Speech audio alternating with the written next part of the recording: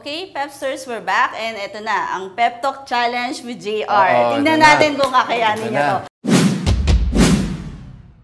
Ang gagawin lang niya ay impersonate niya lang yung mga judges ng Your Face. Sounds familiar. And kasama na rin syempre yung isama na natin yung host, yung friend niya si Billy. So unahin natin Mr. Gary V. Gary V. Okay. Ano ba Gary V? Okay. Nandyan ka na naman, tinutukso-tukso. Yes. Ang aking puso. Yes. Ilang ulit na bang iniiwasan ka, di na natuto. Oh my gosh! Kuha! Ito, sige, guy pa rin, si Jed Madela. Jed Madela, okay. Jed Nako, Madela. ano yan? Mahirap yan. Mahirap yan. And I will always love you.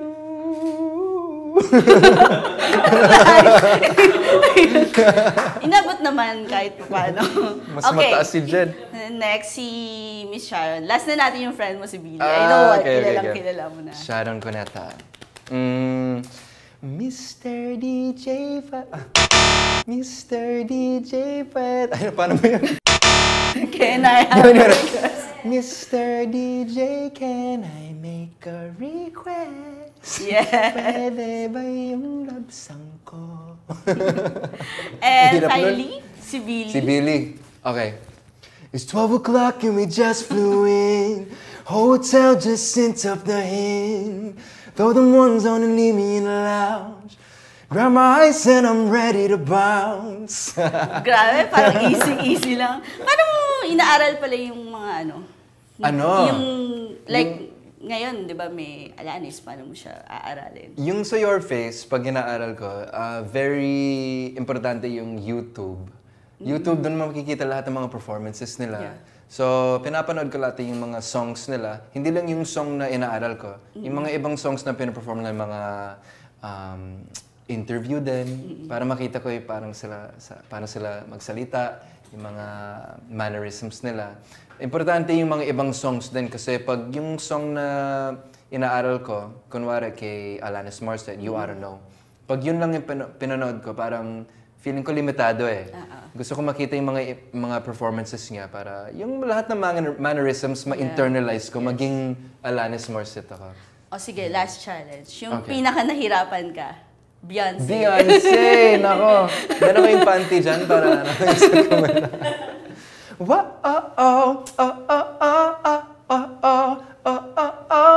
If you like it, then you should have put a ring on it. If you like it, then you should have put a ring on it. Thank you. Thank you. Yun. Please promote your album and your upcoming shows. Okay. Para sa mga Pepsters natin.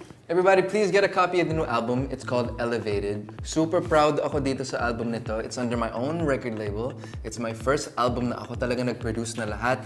Packaging, songs, all original yan. Kaya ito available na siya. It's available at Astrovision and Odyssey dito sa Pilipinas. Pag wala kayo sa Pilipinas, pwede nyo din i-download ito sa iTunes. Just search JR Elevated. And if you want to get a copy of it na wala kayo sa Pilipinas, pwede email sa'yo. Just go to cdbaby.com. Mag-order kayo doon.